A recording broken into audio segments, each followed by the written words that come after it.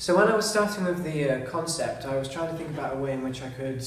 involve students in being aware of the environment, because it's not something students tend to really think about a lot, especially like at university and stuff. But I thought about how students spend a lot of time on social media, so taking pictures and selfies, and that sort of led on to the idea of waste being an eyesore of a photo bomb, so like when people jump into a shot and you don't want them to be there. And that sort of led me on to the story of the film being about a photographer that's trying to take some pictures, but those waste photo bombs are getting in the way and it's hard for him to really take good pictures around the city. And then he realises using social media to his advantage, takes selfies outside specialised recycling points to get rid of the waste photo bombs so he can take cleaner pictures of the environment. And